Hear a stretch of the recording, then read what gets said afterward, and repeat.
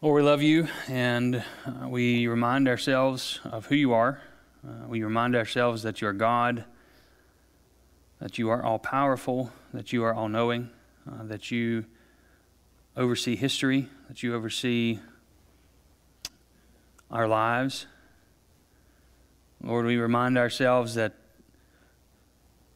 everything that exists because you brought it about. You spoke and it came to be. The psalmist says you commanded and it stood firm. The psalmist says that the earth is yours and the fullness thereof belong to you. And tell us that the heavens declare the glory of God, and the sky above proclaims your handiwork.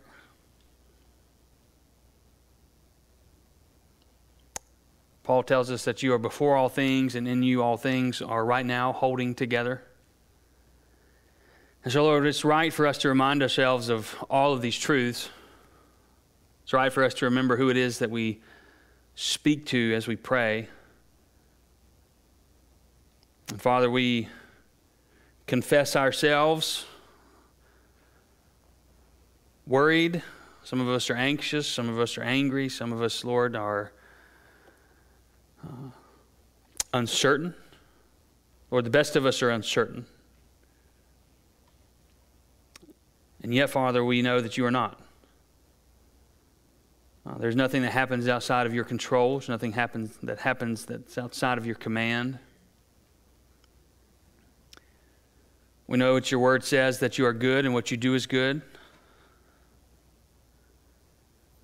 And so, Father, it's right for us to pray. It's right for us to come before you. It's right for us to be reminded of these things. Father, we pray for our brothers, Lonnie and Lenny, as they are walking a hard path. Lord, we pray that you would strengthen their spirits, that you would set their minds on you, that you would fill them up with a joy that the world cannot touch, Lord, a joy that death cannot touch. Pray that you would strengthen their minds in these days to know what lies ahead, that because of Jesus Christ they have hope. Lord, we pray that you would strengthen Miss Barbara and Miss Jeannie in these days. Give grace to their families. Lord, we thank you for a successful surgery for Roy. Pray for a speedy recovery, Lord. We thank you for those who you demonstrate your mighty power through. Lord, we pray for those who right now are in need of that in various ways. Pray for the situations that are all throughout this church family. Lord, we pray that you would bring healing to brokenness. Holy Spirit, come now and help us as we study your word. Help us to be challenged. Help us to be comforted. Lord, we pray this in the name of Jesus Christ. Amen. All right, so tonight we will be in Habakkuk, and just like we came to Mark chapter 12, verse 13 on Sunday, by God's timing, I think we've come to Habakkuk on this Wednesday night, by God's timing. And Habakkuk is, I'm open to the Gospel of Mark.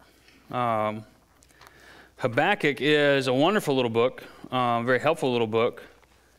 And it's distinct in the Bible, it's distinct in the Old Testament, in that Habakkuk really isn't writing to somebody. He's not communicating a prophetic message from God to somebody. Habakkuk has kind of given us a few pages from his journal for us to read.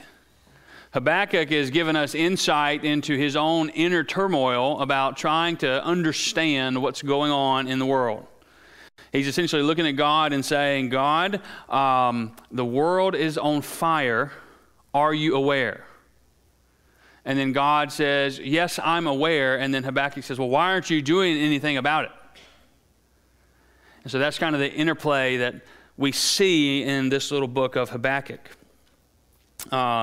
You can see there the purpose or the theme is that God's justice demands that wickedness be punished. And Habakkuk's okay with that. He is okay with wickedness being punished. What we'll see is that God punishes wickedness through others' wickedness. And that part he's not okay with. God punishes the wicked in Judah by bringing the wicked from Babylon to carry out his justice. And Habakkuk is saying, how can that be right? How can that be the case? And so Habakkuk's asking us the question. He's leading us to ask the question, can I trust God? Can I trust what God is doing? Can I trust God when things don't make sense? One question that Habakkuk might sit down with us at the table and ask us, or help work through with us, is, can I trust God when the wrong man gets elected? I don't know where you fall on the political spectrum. There are a lot of people who are happy. There are a lot of people who are devastated. And there are a lot of people who had their eyes open to realize our country is far more divided than we thought. And we're not going to move back together. It's just the world in which we live right now. And so Habakkuk helps us to ask that question, can I trust God when the wrong people get power? Now, I don't know your heart tonight. I'll confess I am a bit anxious. I found myself staying up way too late last night watching the news that ultimately communicated nothing to me. So at 12:30 a.m., I'm like, I'm not learning anything new. And so I rolled over and went to sleep. But I mean, there is anxiety. There is anxiety of what will happen over these next few weeks, what will happen over these next few years, what's going to happen in the next decade. And so I think it's okay that we confess together, I am not happy. If you are, that's fine. But it's okay to be honest about your feelings. I think that's one of the things that we struggle with sometimes is being honest about our feelings. Because our feelings are real. Our feelings are what we feel. A lot of times when we're confronted with something, we can't really help how we feel, right? Now, along with that, we need to understand the Bible says, we feel wrongly sometimes. Just because you feel a certain way doesn't mean it's the right way to feel. Sometimes we're at the mercy of our emotions at times, but it doesn't mean we feel the right things. It doesn't mean we're permitted to act on those emotions.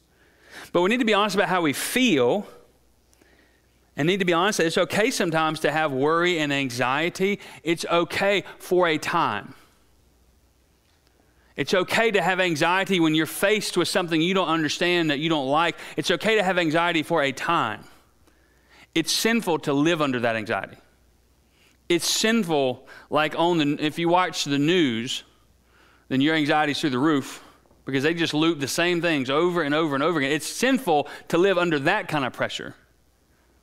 But just like what we'll see with Habakkuk, when we find ourselves in periods of worry and anxiety, when we are stressed about what's going on in the world, the place we go is to God, and we let God answer those feelings. We let God respond to us as we struggle. So you can see the outline there. It's kind of it's an exchange between Habakkuk and God. Habakkuk prays, God answers. Habakkuk prays, God answers, and then Habakkuk worships. That's what happens. So as I noted, it's just the inner dialogue between the prophet and God as he's wrestling through the things of faith. It's a journey of prayer.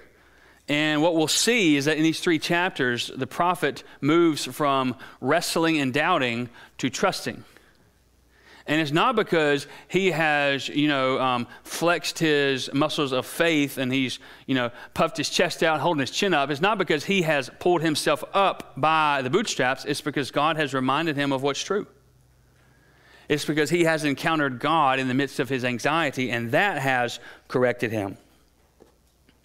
One pastor notes that in this book, the reader is invited to join the prophet in discovering a God who works in ways difficult to understand, yet wonderful to behold. Difficult to understand, yet wonderful to behold. Now, a couple of side notes real quick. This is totally a side note. I notice there's a lot of grammatical errors in here. That really bothers me personally, so I'm just apologizing for that. I can't stand that I made those grammatical errors. So sorry. But a second thing to note is that Habakkuk is not okay with things in the world. He doesn't find himself at peace with God and therefore at peace with the world. He still doesn't like what he sees. And that's something that we need to understand. We can, at the same time, have a settled faith that God is in control and not like what we see in the world. And that's an okay place to be, as long as we're listening to the right voice. And Habakkuk ultimately finds himself listening to God. So it's wonderful to behold God's working. Sometimes it's difficult to understand what God is doing. Some of you may have been through experiences in your own life like that. You trust that God has purpose in something, but you don't understand it when it's happening.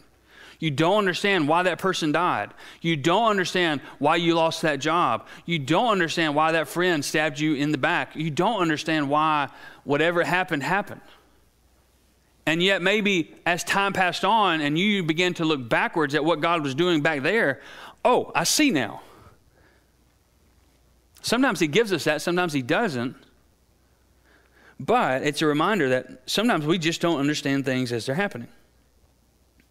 In the Old Testament, especially in the time of Israel, as these minor prophets are ministering among the people, the saints, the ones who actually follow God, had a hard time understanding this. They would see the people of God in Judah and Israel just basically disobeying God like it was no big deal, committing all these atrocities. We've talked about that in some of the other prophets, that they condemn the people for murder, for being thieves, for being cannibals. We saw all of that, and Habakkuk's kind of standing back and saying, how can this be? I don't understand why God, who is a God of justice, would allow these things to happen. And so they struggled seeing the wicked succeed and feeling like God was doing something wrong. But when righteous people get what the wicked deserve, while the wicked go unpunished, wise people are confused and greatly offended. You agree with that? When righteous people get what the wicked deserve, while the wicked go unpunished, that's offensive. Sometimes we wonder, well, God, why would they succeed when they're doing nothing but flinging mud on your name? And I'm over here trying to live faithfully and quietly and do my best to bring glory to your name, and I can't catch a break. The Bible tells us in Ecclesiastes and in Psalms, we should be offended by that.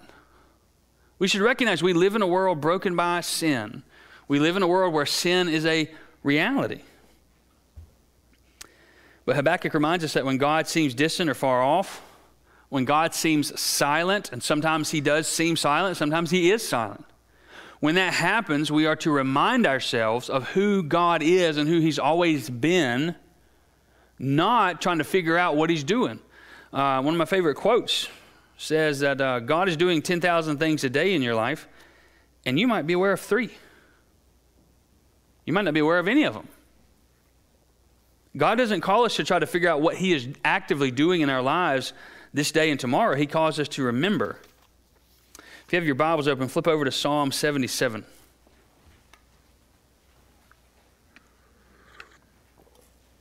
The Psalms are helpful. My favorite description of them is the school of prayer language.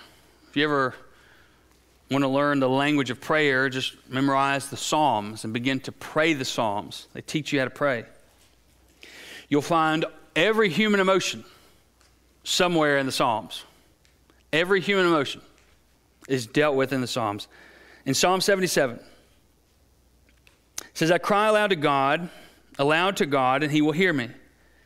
The day of my trouble I seek the Lord, and in the night my hand is stretched out without wearying. My soul refuses to be comforted. When I remember God, I moan, and when I meditate, my spirit faints. You hold my eyelids open. I'm so troubled that I cannot speak. I consider the days of old, the years long ago.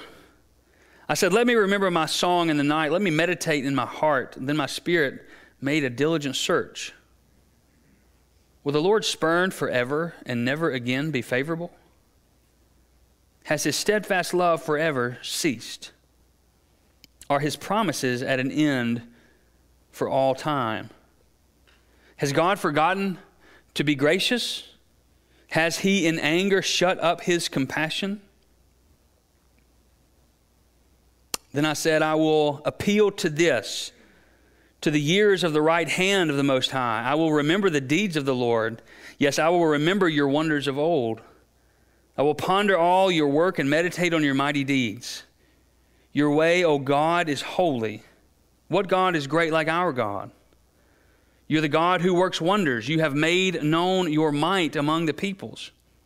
You with your arm redeemed your people, the children of Jacob and Joseph. When the waters saw you, O God, when the waters saw you, they were afraid. Indeed, the deep trembled. The clouds poured out water. The skies gave forth thunder. Your arrows flashed on every side. The clash of your thunder was in the whirlwind.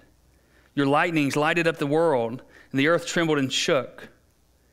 Your way was through the sea, your path through the great waters, yet your footprints were unseen.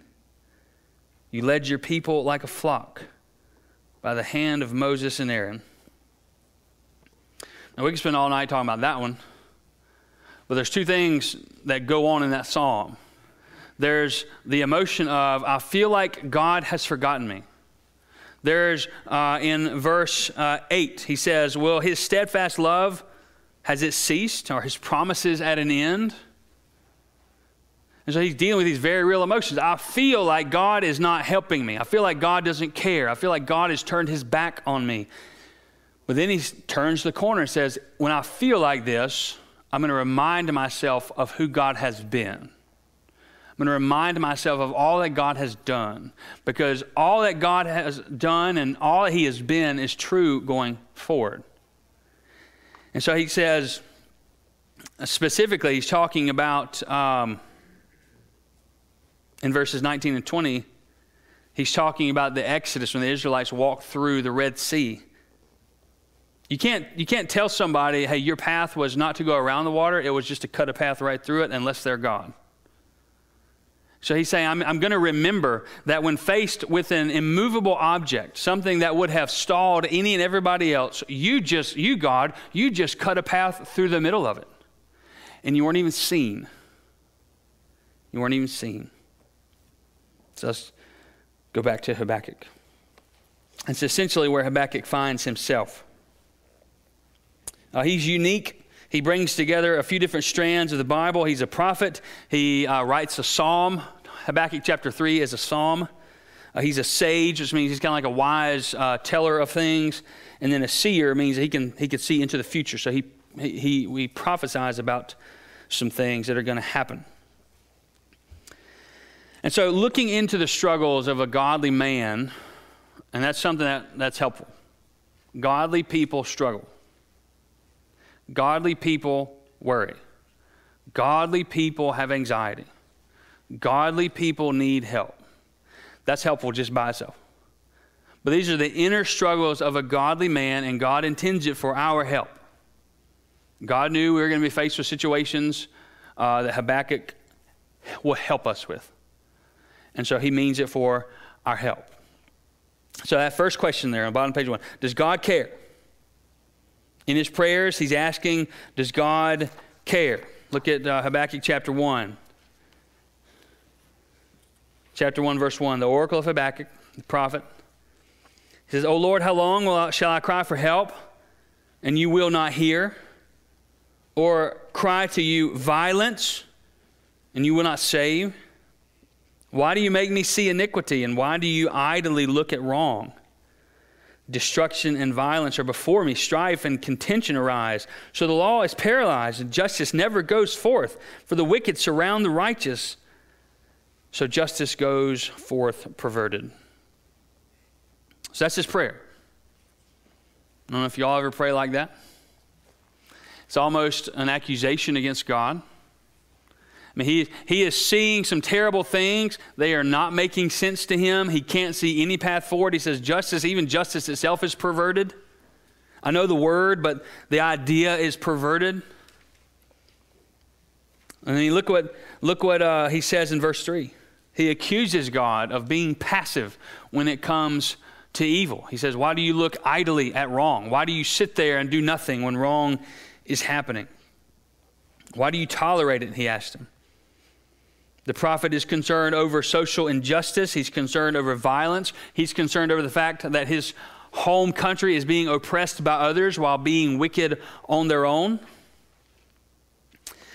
Historically, or chronologically, if you will, the wicked king Manasseh has gone on. He's died, most likely, but the influence of his reign is still in effect.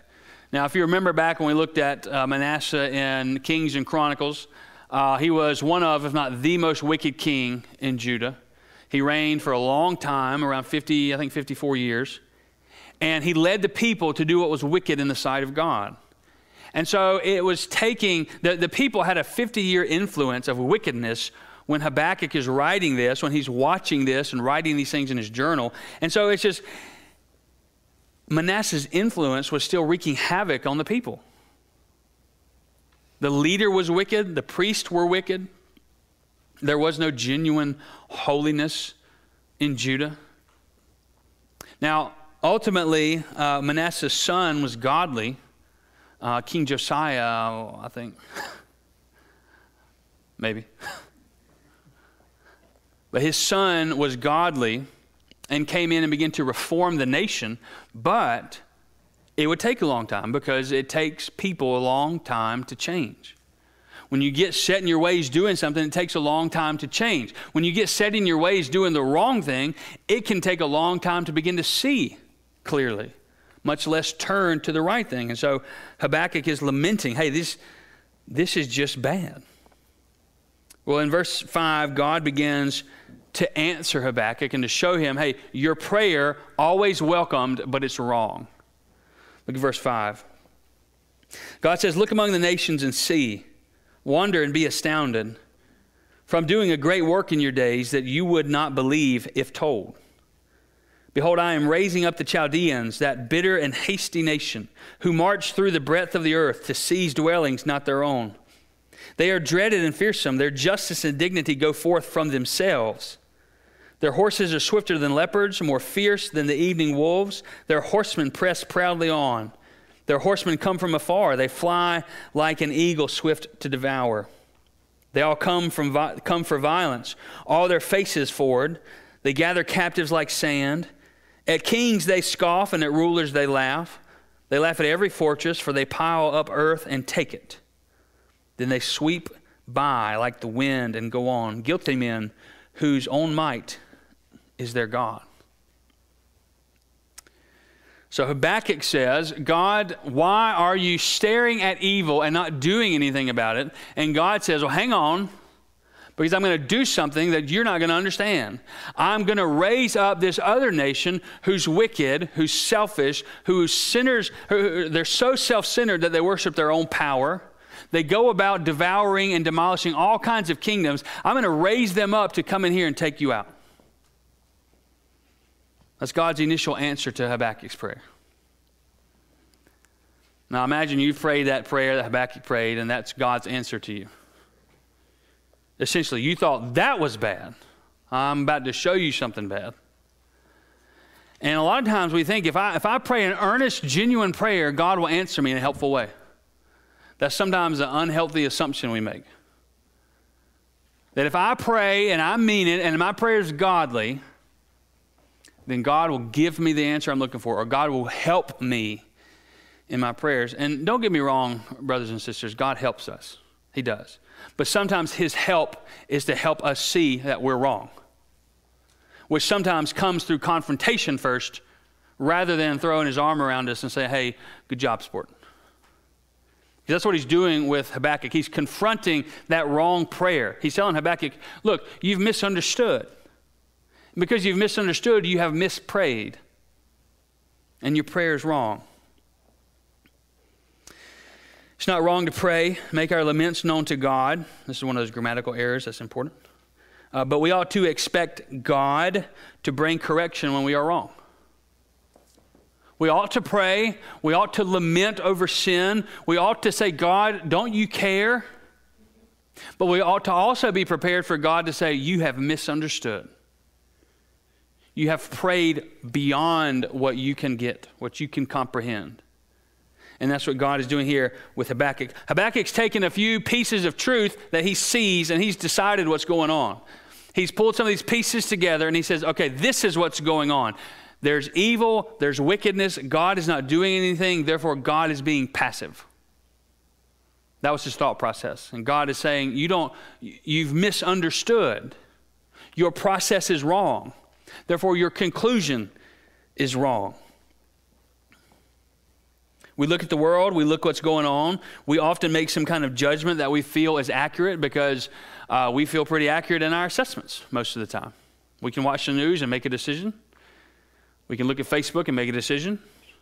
We feel like, for whatever reason, we know what's going on.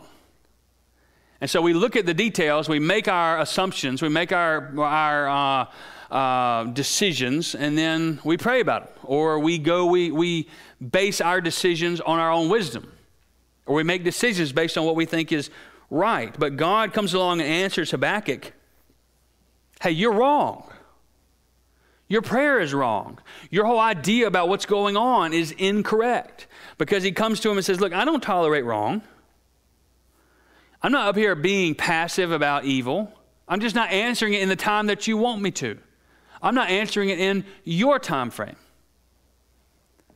But you see, Habakkuk had gotten kind of big for his britches and accused God of being late or accused God of doing nothing. And God is saying, look, it's just not happening when you would want it to happen. He tells Habakkuk that he would execute justice in Judah, but he would do it his way. Habakkuk wants God to come in and do it how he wants it done, but God says, I'm going to do it. It's just going to be my way. And it's going to be a way that you did not think of, that you would not understand. Why would God raise up a bitter and hasty nation? That's what he calls Babylon. He says, I'm going to raise up this bitter and hasty nation. This nation that's high on themselves. It says in verse 11, it's a nation whose might is their God. That's what he's going to use to bring judgment upon Judah. Babylon was a young nation during this time. They were still on their rise to power.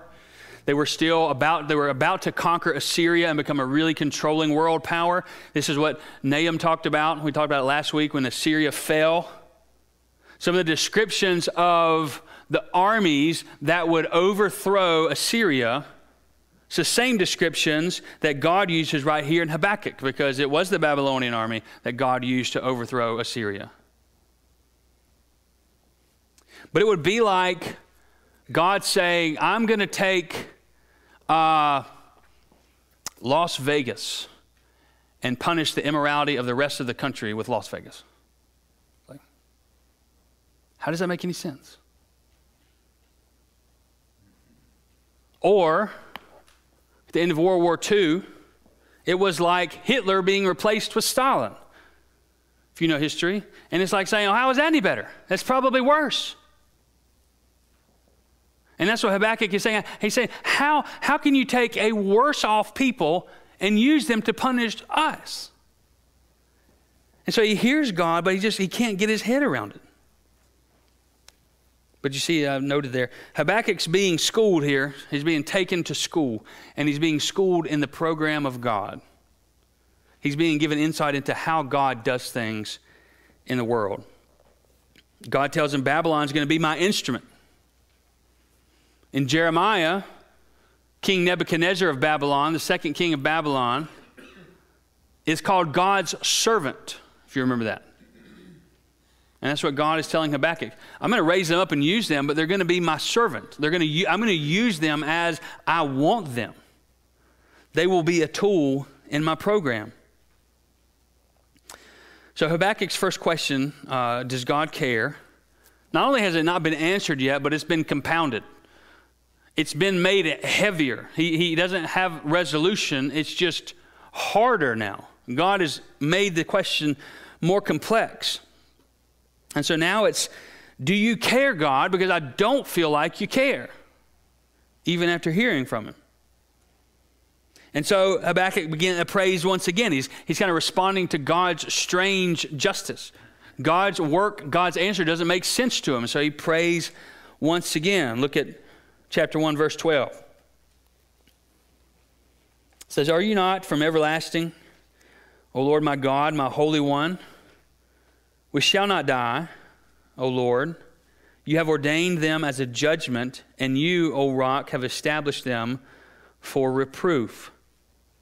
You who are of purer eyes than to see evil and cannot look at wrong, why do you idly look at traitors and remain silent when the wicked swallows up the man more righteous than he?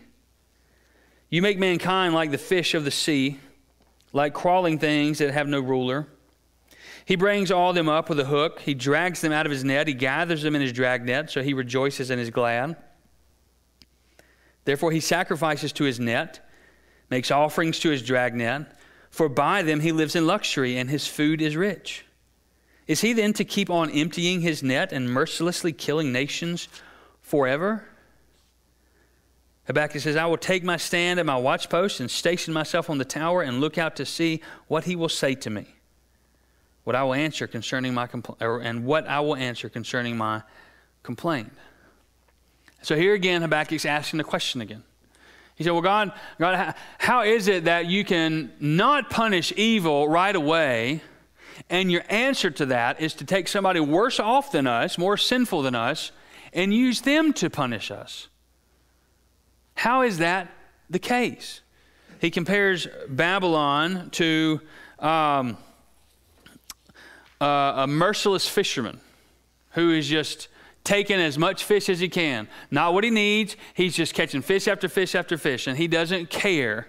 He's pulling up the righteous and the unrighteous, and he's just indiscriminate when it comes to who he wipes out and who he captures.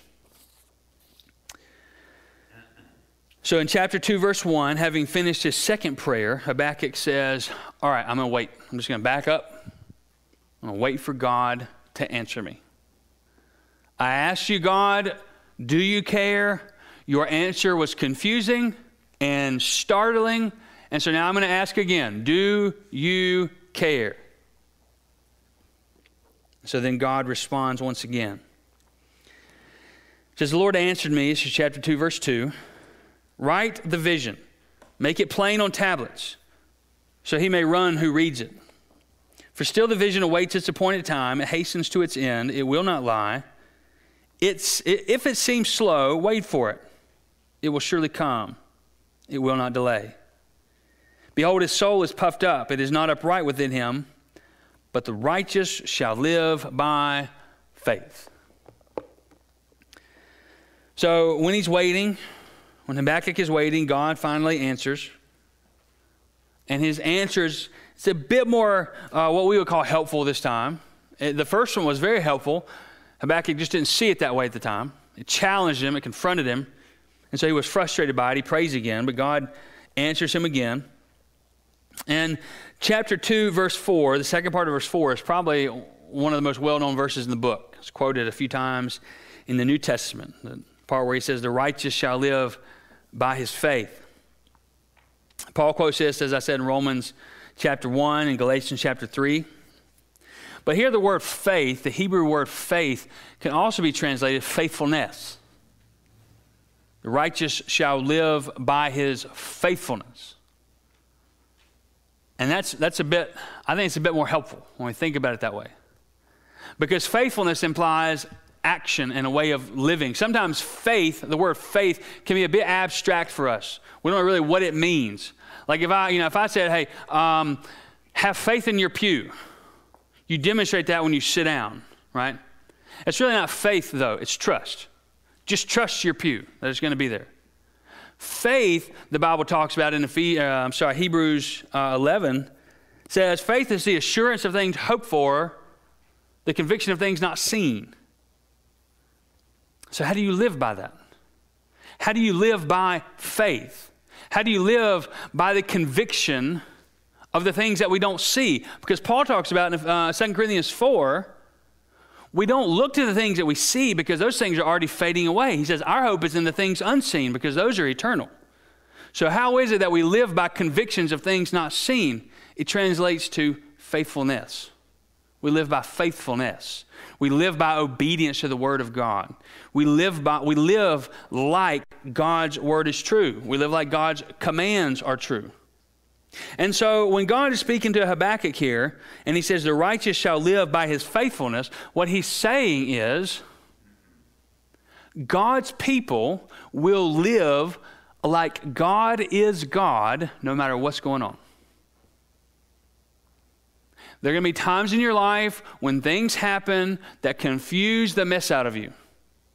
And you're going to wonder, does God even care? How can this thing be happening and God be God? And God's response is, the righteous live by faithfulness. The righteous live with the assurance that God is who he is. The righteous live like Psalm 77. There are times when God is silent and I can't hear him, but I remember who he is and I remember who he always will be. The righteous live by or through faithfulness. And God is telling Habakkuk, unlike the Babylonians who wipe out empire after empire without caring who they're wiping out, the righteous and the unrighteous, God tells Habakkuk, I'm not that careless. I don't punish my people with carelessness. Now we need to see God punishes his people. We've talked about 1 Peter, I think, when Peter says, don't act like it's strange when the judgment begins in the household of God, because that is where God's judgment begins, inside of his own people. And God is saying, I'm not like them. I'm going to use them, but I'm not like them. Don't accuse me of being like them. The righteous shall live by their faithfulness. And so God is kind of rebuking Habakkuk here. And he's saying, don't just trust in who I am, also trust what I do. And that can be hard. We trust who God is, but sometimes it's hard to look at the world and say, all right, God, you're doing that, and I'm okay with it. So if you're watching the news last night and all day today, and you're just dismayed about what might happen next, we need to remember, not only is God true and trustworthy, God did that. Daniel chapter 2 says that God appoints leaders and God removes leaders. Romans chapter 13 says that God puts leaders in government for his purposes. 1 Peter chapter 2, Peter says, respect the emperor and the governors because they do God's work. We don't understand why God puts certain people in leadership when he does, but the Bible says he does. It's his doing. And so God is telling Habakkuk and God is telling you and me, trust who I am, trust what I do. And the same is true with this virus. We don't know why. We don't know why it's here. But God has purpose in it. And we're to trust him in it. And we are to live faithfully. Well, God wants to make sure Habakkuk knows he's not careless when it comes to punishing evildoers. And so in verses 6 through 20, God spends a bunch of time condemning Babylon. He gives 6 woe statements. Woe to you is what he's saying. There's this wicked people, Babylon. Habakkuk cannot get his mind around the fact that God is going to use them for his purposes. But God also wants Habakkuk to understand they're not going to be faultless. They're not going to be held guiltless. They're going to receive their punishment. And so we see these woe statements. He says, woe to you who amasses what is not his. Woe to you who dishonestly makes his wealth. Chapter 2, verse 12, woe to him who builds a city with bloodshed. Woe to him who makes his neighbors drink. Woe to him who says to a wooden thing, awake, and to a silent stone, arise. And he's really kind of drawing the distinction between the Christian and the non-Christian here. How does a faithful person respond to God? How does a faithless person respond to God? A faithful person responds to God by seeing their sin and taking God's side against their own sin. A Christian says, I'm sinful. I have offended a holy God, and I need to repent of that sin because that sin is wicked. Whereas a non-Christian takes the side of their sin against God. A non-Christian says, I don't have any problem with my sin. I don't need to repent. I don't want to repent. And so they set themselves against God. And that's what we're seeing here. Judah, as the people of God, have the opportunity to respond and repent. And some of them do, which is why Habakkuk, it's noted here in Habakkuk 2, the righteous live faithfully. The unrighteous live faithlessly. But the woe statements about the idolatry are really where I think God is making his point. He says in chapter 2, verse 19, woe to him who says to a wooden thing, awake, to a silent stone, arise. In verse 20 it says, but the Lord is in his holy temple. Let all the earth keep silence before him. And so Habakkuk is kind of juxtapositioning God and Babylon. He's putting up for our consideration idolatry and true worship of God. Because what we see is that the image is fools yelling at rocks while the righteous stand silent before a holy God. That's the picture. Those who live faithfully are over here standing silent before God who we realize he is in control. He has full and total control over everything. Even the bad stuff that's happening is happening because he is in control. And that demands my utter silence. Who am I to speak to a God like that? But over here are the fools speaking to a piece of wood saying, get up and save me. And it's meant to make us see the foolishness of it. And yet that's the world we live in. People worship idols of all kinds. People worship the idol of money, the idol of job, the idol of image, the idol of whatever. And we're meant to see ourselves here. If we are worshiping an idol over God, we're like the people calling out to rocks saying, get up and save us. Whereas the righteous stand silently before the Lord because he is in his holy temple. So the effect of all of these woe statements in chapter 2, when God finally pronounces woe on Babylon. Now remember, it hadn't happened yet. Because back in chapter 2, verse 3, God says, if it seems slow, wait for it because it's coming. Right? It's like God knows our hearts doubt him sometimes, right? God, it's not happening fast enough. Even though Habakkuk doesn't think it's going to happen, God promises that it's going to happen. And the effect of these woe statements is to remind Habakkuk of the reality of who God is and ultimately how small Babylon is. Now let that sink in, all right? God changed nothing for Habakkuk. As a matter of fact, the worst was yet to come for him. Babylon was still going to come in and wipe Judah off the map. That was still going to happen. But the effect of God's word was to remind Habakkuk of who God is. That's what Habakkuk lost sight of. Habakkuk lost sight of the reality of who God is, and so he began to wander off. He began to wander off into little faith and doubt. He began to wander off into worry and anxiety. And so without changing anything about the situation as it was, God takes Habakkuk's eyes and kind of turns his head back to look at the right thing. Don't forget who I am is what God says to Habakkuk. And so in chapter 3, he finally worships. It says, chapter 3, verse 2, O Lord, I've heard the report of you and your work. O Lord, do I fear in the midst of the years, revive it. In the midst of the years, make it known. In wrath, remember mercy. God came from Teman, the Holy One, from the Mount of Paran. His splendor covered the heavens, and the earth was full of his praise. His brightness was like the light, rays flashed from his hands. And there he veiled his power.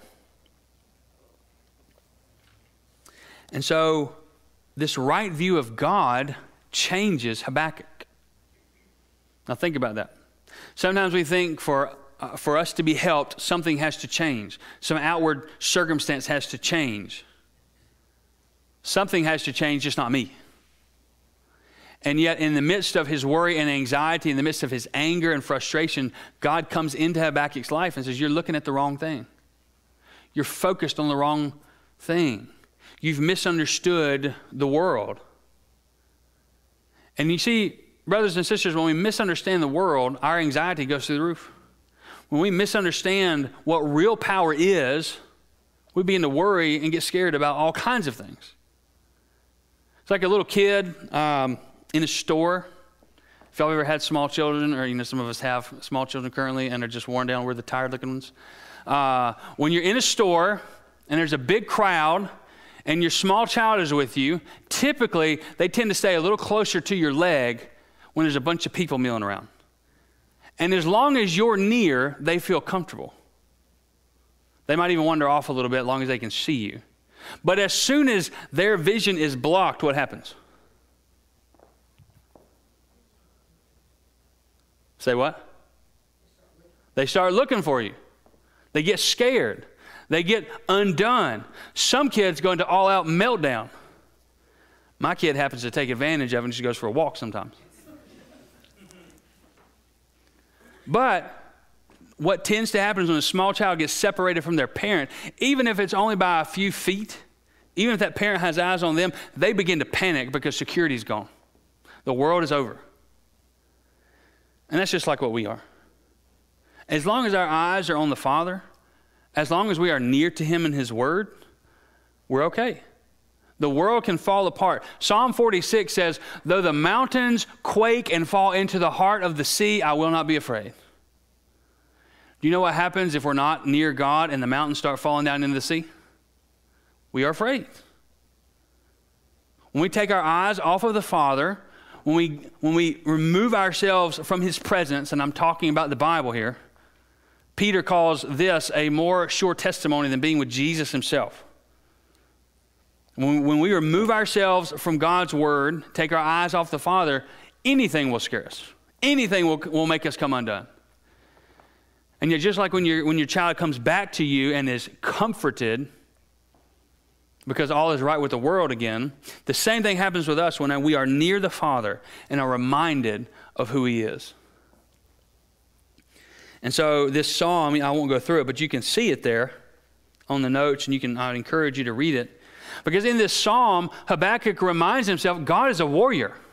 God's not passive. God's not looking at sin like nothing can happen. God is a warrior who will ride in and make things right. There's an image of this in Revelation 19.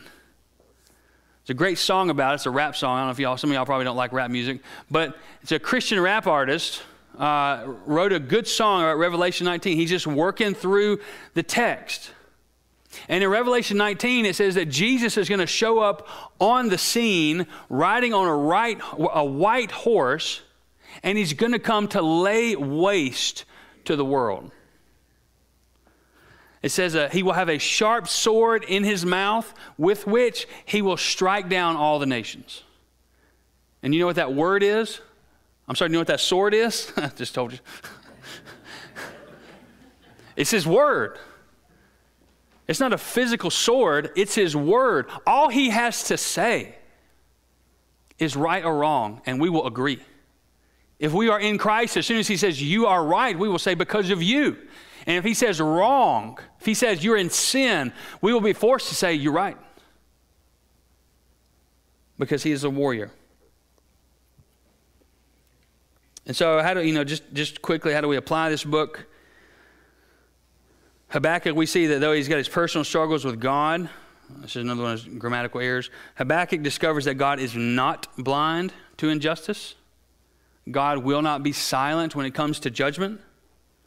He is a God who hears when we cry. He is a divine warrior who goes to battle for His people.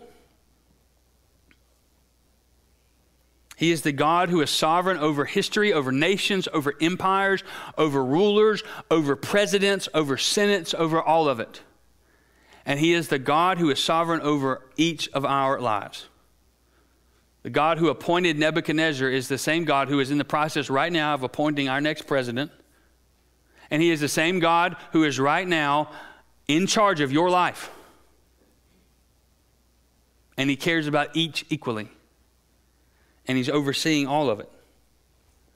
And so in the midst of everything, Habakkuk's called to live faithfully. That's his job. Not to receive an answer, not to change the world. God says your job is to live with faith. Your job is to live obediently. Your job is to remember who I am and to live like I am who I am. To trust what I'm doing. I think the ending of Habakkuk is my favorite part because I feel like I can resonate with it. Maybe you can too. Habakkuk 3 verse 17, he says, though the fig tree should not blossom, nor fruit be on the vines, the produce of the olive fail, and the fields yield no food, the flock be cut off from the fold, and there be no herd in the stalls, yet I will rejoice in the Lord. I will take joy in the God of my salvation. God the Lord is my strength. He makes my feet like the deer's. He makes me tread on the high places. So maybe you can identify with this. It seems like everything's going wrong. It seems like nothing's going right. There's no food in the pantry. There's no money to pay the bills. There's no health in my body. There's no more life in my body.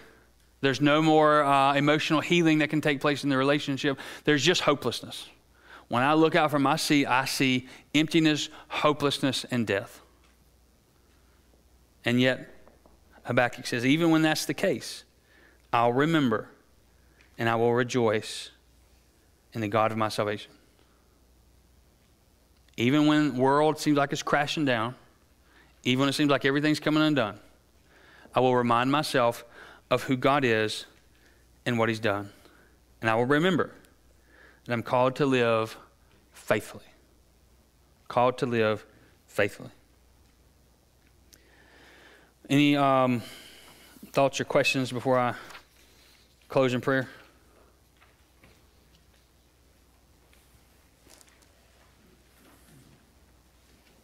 All right, let me pray.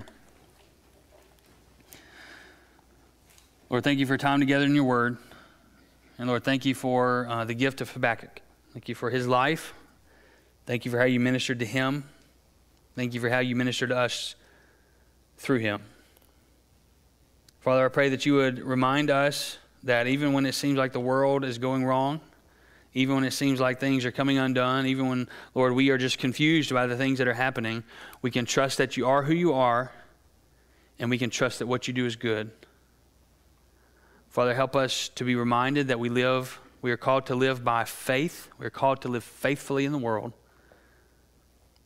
And Father, because of you, because of the promise of Jesus Christ, because of the hope of eternal life with you through the forgiveness of our sins, we can say with Habakkuk, even when it seems like everything is dead and gone and hopeless, even when it seems like that, I know that's not true.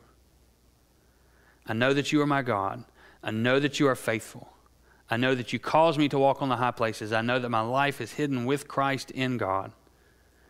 We pray this in the name of Jesus. Amen.